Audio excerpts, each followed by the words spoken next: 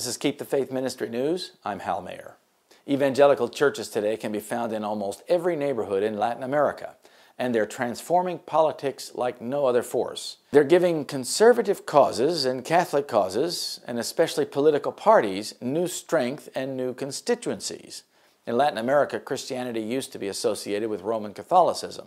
The church had a near monopoly on religion until the 1980s. The only challenge to Catholicism was anti-clericalism and atheism. There has never been another religion until now. Evangelical pastors embrace varied ideologies, but when it comes to gender and sexuality, their values are typically conservative. They expect women to be completely submissive to their evangelical husbands, and in every country in the region, they have taken the strongest stands against gay rights. Evangelicals, who account for almost 20% of the population in Latin America, are fueling a new form of populism. They are supplying conservative parties with non-elite voters and tend to vote conservative on key issues of sexuality, family, etc. Brazil is a prime example of the rising evangelical power in Latin America. The 90 or so evangelical members of Congress have thwarted LGBT-oriented legislative actions, played a role in impeaching the leftist President Dilma Rousseff, and have made their voice heard on other conservative issues. An evangelical pastor has been elected mayor of Rio de Janeiro, one of the world's most gay-friendly cities. So grand are their successes that evangelical pastors elsewhere say they want to imitate the Brazilian model. And that model is spreading.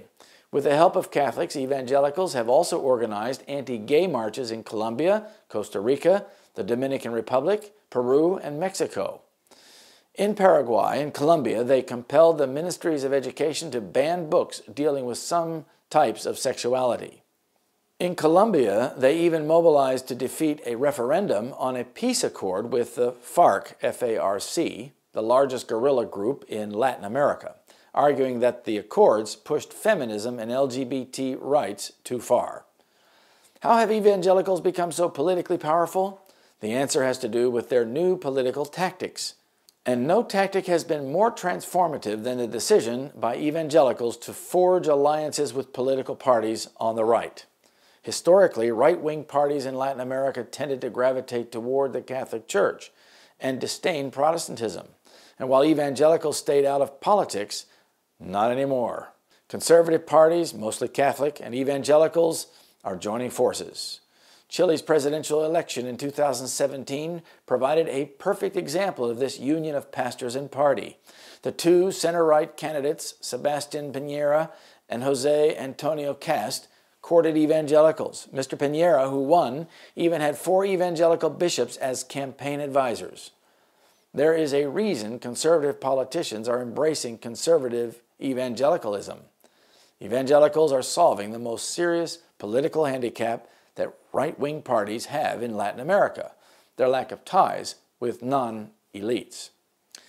As the political scientist Ed Gibson noted, parties of the right used to draw their core constituency from the upper strata. This made them electorally weak. But evangelicals are changing that. They're bringing in voters from all walks of life, but mostly the poor. They're turning right-wing parties into people's parties. This marriage of pastors and parties is not a Latin American invention. It's been happening in the United States since the 1980s, as the Christian right gradually became arguably the most reliable constituency in the Republican Party. And there is convergence between the United States and Latin America on evangelical politics, and it is no accident. American evangelicals who have been learning their lessons from Roman Catholics coach their counterparts in Latin America on how to court parties, become lobbyists, and fight gay marriage. Few other civic groups enjoy stronger external ties. In addition to forming alliances with parties, Latin American evangelicals have learned to make peace with their historic rival, the Catholic Church. At least on the issue of sexuality, pastors and priests have found new common ground. Perhaps the Latin American Catholic Church realized that they would have to engage evangelicals in common causes if they were going to achieve their own goals of political power. The latest example of cooperation has been framing the language political actors use to describe their causes for multiple constituencies and thereby more powerfully influence politics. In Latin America, both Catholic and evangelical clergymen have used the ideology of gender, in quotes, to frame their political platform. This term is used to oppose efforts to promote the homosexual and transgender agenda. Evangelical and Catholic clergies simply say this is just theology, not science. Evangelicals stress the word ideology because they are trying to protect themselves, and especially their children, from exposure to these ideas. The political beauty of the term ideology of gender is that it has given clergymen a way to recast their religious stand in secular terms, as parents' rights. In Latin America, the new Christian slogan is, "Don't mess with my kids."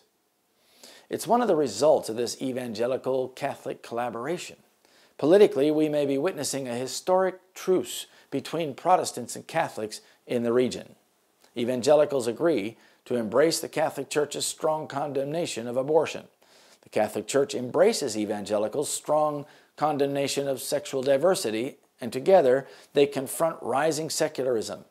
This truce poses a dilemma for Pope Francis. On the one hand, he reaches out to modern and liberal groups, while on the other, he is dedicated to ecumenical engagement. As a political actor, the Pope worries about the Church's waning influence in politics, so an alliance with evangelicals seems like a perfect antidote against papal political decline. Evangelicalism is transforming parties and possibly the Catholic Church. Conservative, mostly Catholic, parties used to think of themselves as the region's essential check against populism. That pitch is no longer credible. These parties are realizing that going along with pastors generates voter excitement, even if only among churchgoers, and excitement equals power. The pattern is the same in the United States. Evangelicals and Catholics work together to achieve common political goals.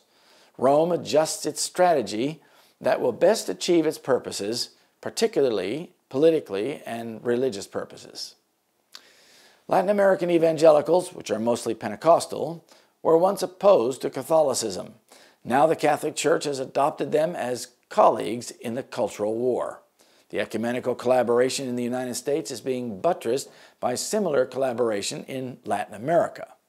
The result will be the same. When the churches of our land, uniting upon such points of faith as are held by them in common, shall influence the state to enforce their decrees and sustain their institutions, then will Protestant America have formed an image of the Roman hierarchy. That's The Spirit of Prophecy, Volume 4, page 277. This is Keep the Faith Ministry News. Thank you for watching.